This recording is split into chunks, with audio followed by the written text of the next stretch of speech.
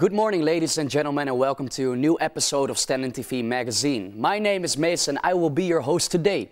Our topics for today are Brut, Planet Earth, Justin from Hotel de Botel, and the Kameraad project. First up, we will talk about Brut events. These are urban hip-hop parties organized in the north of the Netherlands. Are you ready for a party? Well, let's go!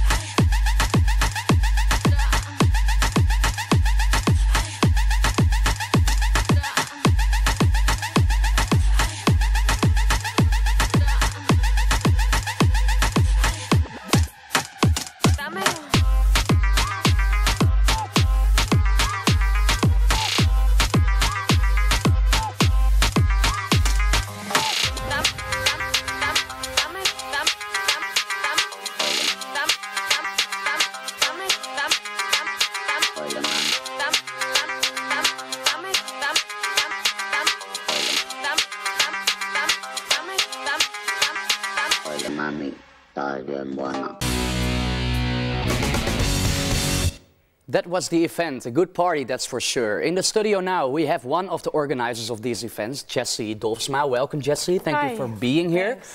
To start off, what are you actually doing for Brut? Well, our team consists of 5 people, and I am one of the promo leaders. So we host events not only in the northern of the Netherlands, but through the whole country. Okay. My job is to make sure that everyone does their job to reach our final goal. So it's I give them tasks like posting stuff on social media, like Facebook, Instagram, and Snapchat. I also write the content for our Facebook page. I write the content for different parties. I do the VIP reservations. And throughout, I get to learn, step by step, I get to learn even more. So that's what I do. Okay, thank you. And Jessie, I'm curious, what's the reason you started working at Brut? Is there any specific reason? Well, last year I graduated my studies events and organization. So that's why I'm interested in working in the event sector. It's an industry that constantly changes. You got a lot of challenges and opportunities. Brut is an organization with a lot of young people, a lot of creative people, and it's not like we're just colleagues, we're all friends. Cool. And that's what makes it really nice. The atmosphere is just really, really nice. Cool, yeah. Cool. And yeah, that differs maybe from other events or event organization, but what's the specific difference between Brut and another event organization? I think that the biggest difference is that Brut, it's the whole atmosphere that we create. We make the party with the people who are there. And we also engage our DJs and other artists. It's not like we just book them, but it's all friendship. Most of the times the DJs, the artists come earlier in the afternoon.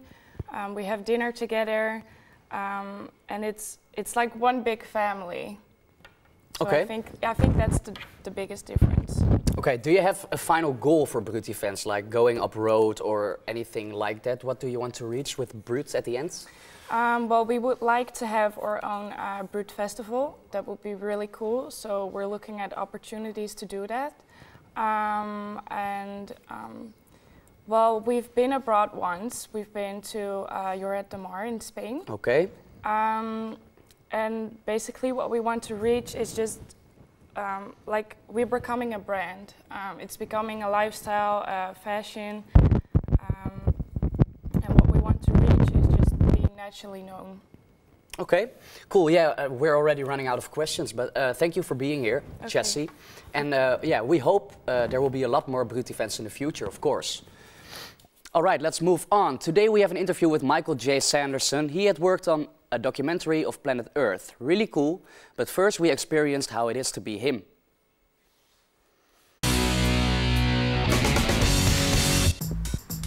Hello everybody! Today we're at the zoo and we're gonna show you how hard it is to be a cameraman of animals. Let's go!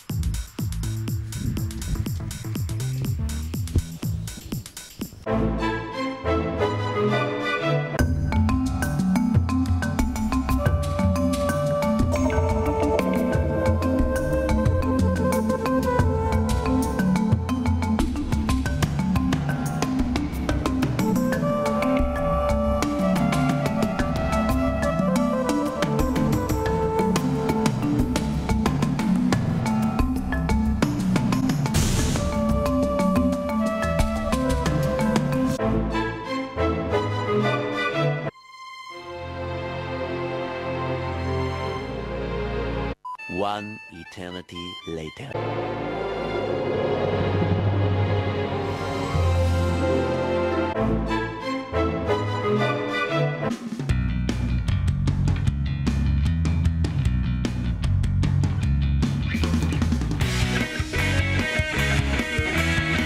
A few moments later.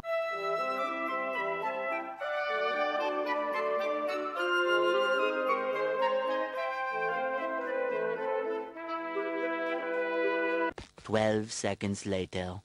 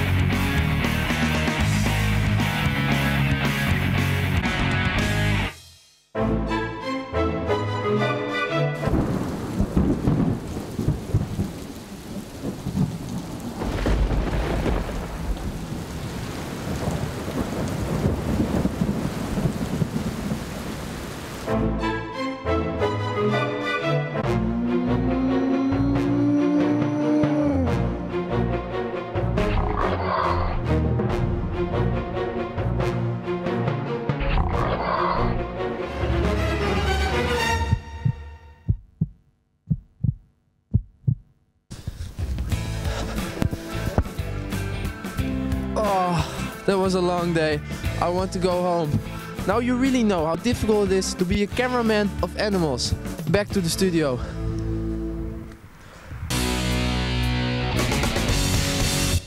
I doubt that these camera struggles are also Michael's struggles. Let's ask it himself. We got a Skype connection with the Dutch cameraman of planet Earth, Michael J. Sanderson.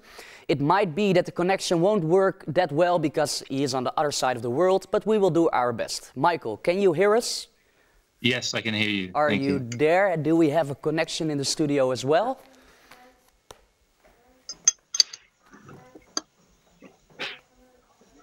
All right, we're waiting, we're waiting.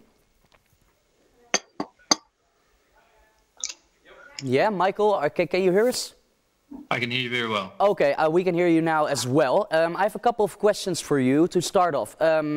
How did you become a cameraman? How I became a cameraman? Well, that's quite a long story, but basically I became a cameraman because I wanted to become one. And so I did everything I could to try and get into the business, try and get the job. And it was actually after my studies. I studied a bachelor degree and a master in the UK. And then I sent out about 100 CVs to try and get a job as a camera assistant. And then within 6 months, I was already filming as a cameraman. And since then, I never looked back, basically. Okay, thank you for your clear answer.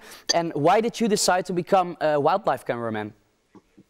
Well, it was because of this time when I was 19 at the time. I was already using cameras a lot. I was filming with my little cameras, many little clips of things. And then I decided, I went to Madagascar on a volunteer expedition. And during that trip, I had like a day off from the actual work, and I started chasing lemurs, like these little monkeys that live in Madagascar, with my camera. And that experience was pretty amazing, because I came face to face with this lemur, and basically I got this money shot of these beautiful eyes of this lemur. And because of that, I sort of realized that this is an amazing situation, because I'm in the middle of nowhere in Madagascar, and I was on my own, and I got this amazing shot. And after that, I never looked back. I only really wanted to film nature after that. So yeah, that's the time. Cool. And as we saw in the item, like filming wildlife isn't always that easy. Can you tell us something about what the hardest thing is of filming wildlife? I think one of the hardest things is actually filming a behavior that is special, that is different, and filming it from enough different angles to tell a story. Because often an animal lands or arrives and then they disappear, and then you got to try and make a story of a little behavior that happens. So it's just, you have to position yourself in the right place at the right time on multiple times to get enough images to tell a story. If the animal does it once and that's it, you know, it's going to be very hard to do, I think. Okay.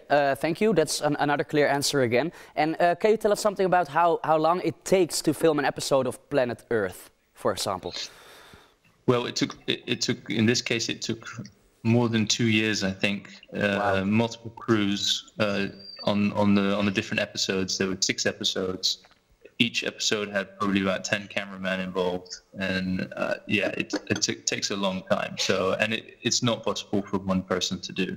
You have multiple cameramen. In the Jungles episode which I worked, it was about, I think, 10 different names that worked on it, that actually delivered. Okay, Michael, well, we're running out of time. I have more questions for you, but unfortunately we can't move on because, yeah, okay. But I want to thank you a lot for answering all of our questions. And of course, we hope to see many of your camera skills in the future. Good luck to you, and maybe see you next time. Thank you. You too. Thank you. In our next item, we'll be watching the singer from the band Hotel de Botel and the band Tot en Met. He will tell us the story behind the song and the bands. Afterwards, he will join us live in the studio to play one of their songs and to answer a few questions.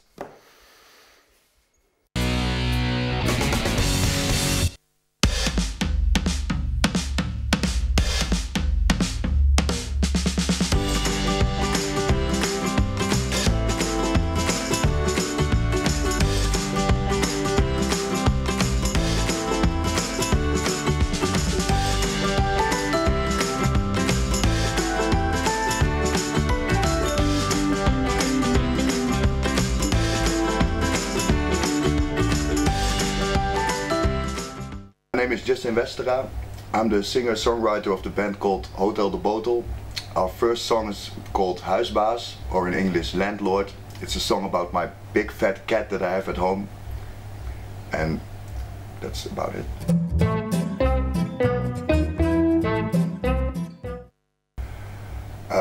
As I said, the main source of inspiration for this song was my big cat that I have at home. I was trying to do something different. I was making music for so long now, I decided to make children's songs. And the first time we ever talked about that, my cat walked in the room, and it was like magic happened at that moment. We started making a song immediately.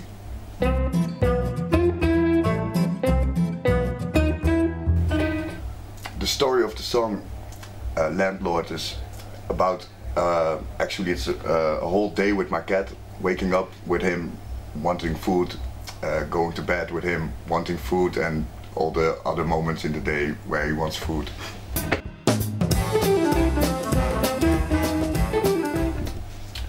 The process of this song was actually, my friend started playing bass, I started singing, then we had the concept of the song clear.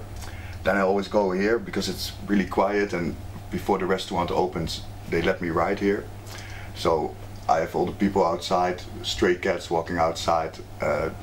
Every time when I like to channel myself into a certain stream of inspiration, I go here.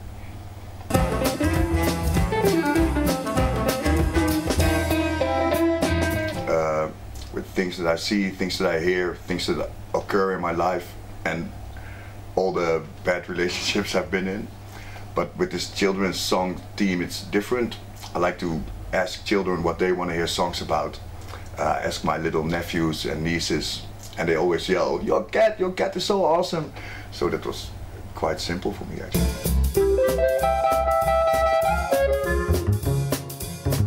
To all the students of Stenden, if you ever want to make music, just follow your inner child, because it always has something to say. You just have to be willing to listen.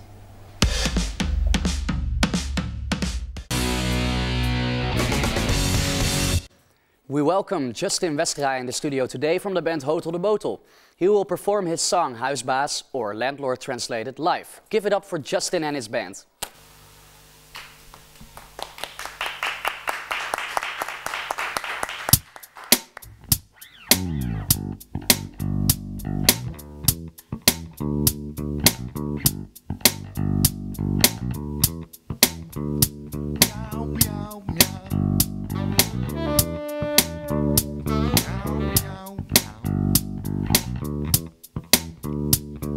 S'morgens word ik wakker, trek mijn poesen sloffen aan. En als ik de gang inloop, dan zie ik hem al staan. Het is huisbaas. Hij geeft kopjes waar hij kan, want hij wil eten. En het duurt al veel te lang. Hij zegt miauw, miauw, miauw, miauw, miauw, miauw, miauw, miauw, miauw. Hij zegt miauw, miauw, miauw, miauw, miauw, miauw, miauw, miauw, miauw.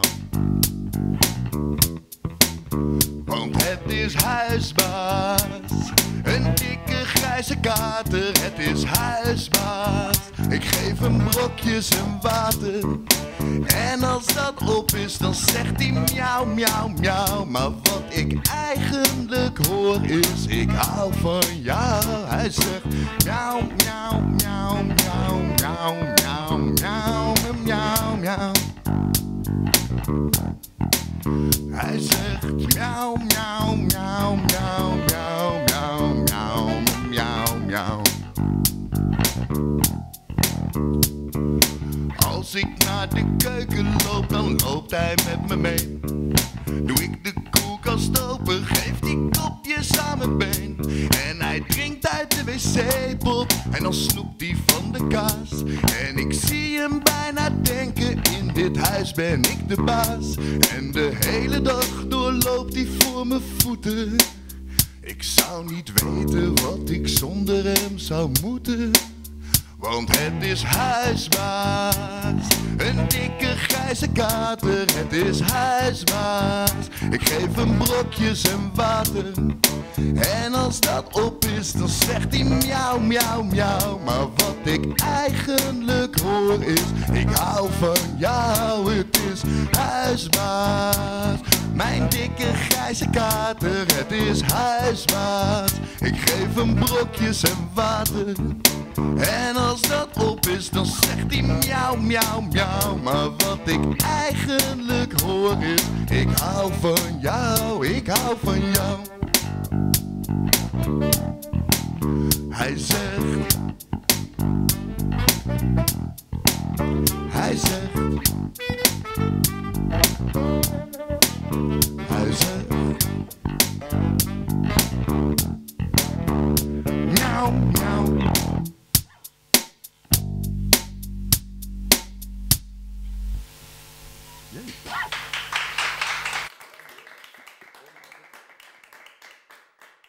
Thank you for being here. Justin, if you want to sit over here, that would be awesome.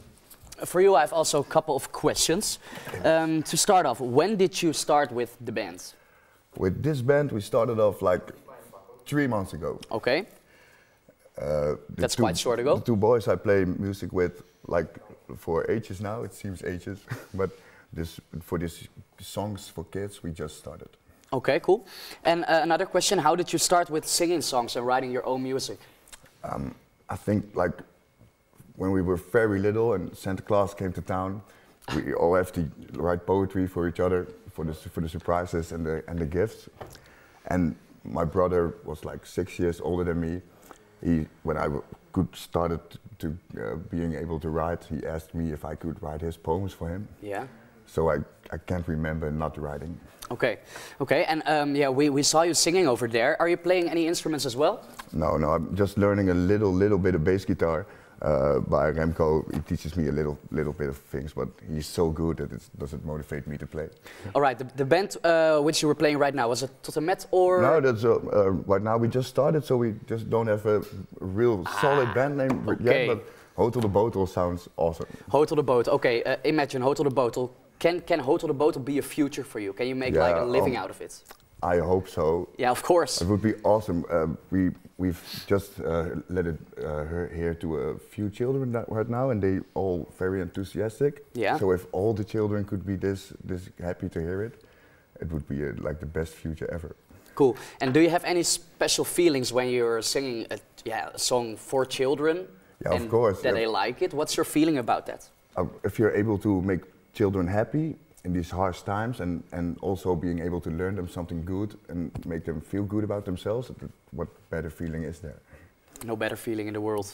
Okay, cool. And then I have a last question for you to round it all off. Is there anything else you would like to tell to the people who are watching, who maybe want to perform in the music industry later on? Do you have any tips or tops? Just like in the interview item, just follow your heart. There's follow your heart, yeah, your inner child. There's always something to listen to, yeah. Cool. All right. Okay, now, well, thank you for being here, Justin. And yeah, we're moving on. Thank you. Forget what you did yesterday or even 2 hours ago. If you suffer dementia, then you can't remember these little things. But then Project Kameraad comes to help. Project Kameraad makes sure that the elderly get the attention they need, and all done by students. But do the students of Stenden know about this project? We'll find it out. Hello and welcome. Today we are at Stenden University, where they have a special project. This project is called Kameraad, and in this project are students helping people with dementia. Let's see how many students know about this project. Let's go! So, do you guys know what dementia is? Dementia? Dementia. You know, old people who are... Oh, you know it. Yeah, you They're not a good memory and... Yes, my grandma is dementia. Okay. Has dementia. Yes. My grandma doesn't have dementia, but I know what it is. Okay. Yes, of course. Yes, I know it. Yes. Yes, I do. Yes, I do. Do you know that Stenden has a project team called Kameraad, who volunteers to spend time with patients to give them a good time? No, I didn't know that. No. Yes. I'm. Hoe zegt het in het Engels? I'm part of it. Yes. No, I didn't. There's no information about that given. No, never heard about it. Okay, and what do you think of the fact that they spend time with patients to give them a good time, as walking in the park and stuff? Well, I think it's great because people with dementia also need to feel integrated and loved by others. So it's a really nice and kind-hearted project. Well, it's a very nice thing to do, and I would definitely like to hear more about it. I think volunteer work is always good, and especially when it comes to elderly people, I think it's necessary. So I think it's a good thing. Well, it's quite interesting, but yeah. What do I think? I'm just wondering how much effect it has on the people with dementia. If you could volunteer, would you do such things or not? I guess if it doesn't, cut my time for studying, then I would, yeah. Yeah, I would love to do it because, of course, I want to support these people, and I know that they're just the same as everyone else, and it would be amazing to contribute to this very thoughtful charity. Yes, I would definitely do it because I think it's a good thing to help out different people or other people than yourself. So what do you think of that? I think good because you're a part of it. Yes. Now I would say yes, because I think it's wonderful if you can mean something to those people, but in reality I wouldn't. What we can say is that not so many students know about this project, but everybody is well aware about what dementia is, and they think that it's a good initiative from Kameraad to do this. Because everybody deserves some happiness in their life. Back to the studio. As we saw in the item, not many students know about this project. We're moving to our guest Jenny, who is working with elderly who suffer dementia. Thank you for coming. Welcome.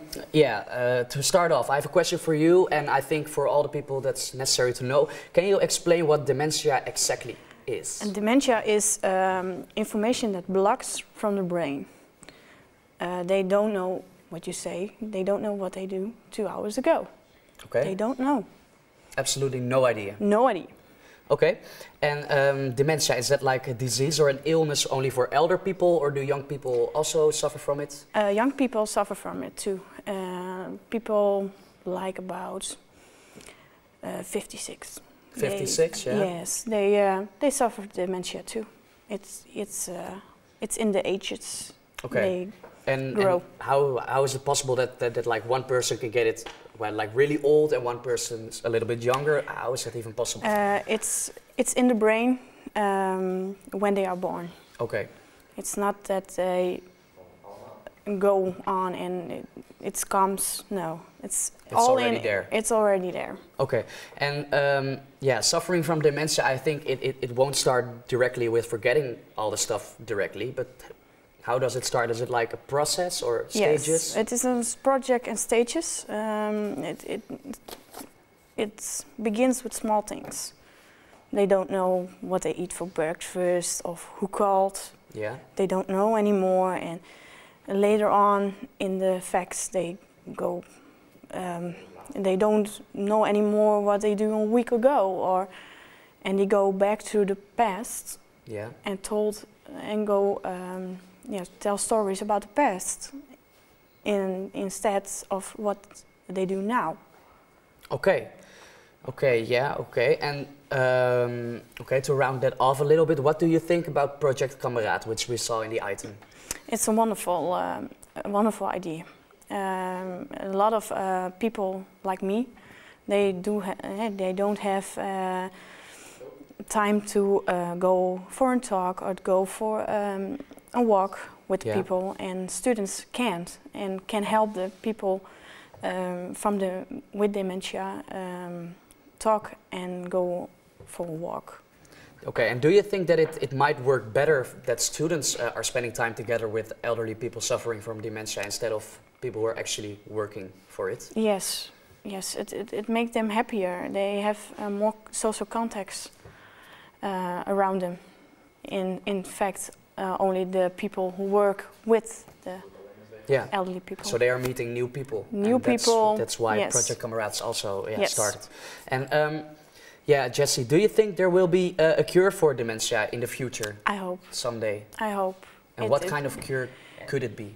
I hope it slows a little bit down, and not that it helps, but slow it down, so the older people can live with it. Okay, and do you have any tips for students who are watching right now, what to do with someone who is suffering from dementia, or maybe who would like to help, what they can do? What they can do, they can go to the elderly people and they go for a talk, a walk, and they were so much happier, and little things help them with calling somebody, and don't be afraid that they say, "Hey, I know you." And you have no see that woman or man in your whole life. They can't say that to you. Hey, I know you, but it can be she don't know if you saw him. Okay. Okay. Well, thank you, Jenny. We're already done with the questions, and thank you for giving us the information as well. And if you want to help the elderly, make sure to contact Kameraad and give the elderly a great feeling. This was our show for today. Thank you all for watching Stenden TV magazine, and we hope to see you next time. Tune in. Bye bye.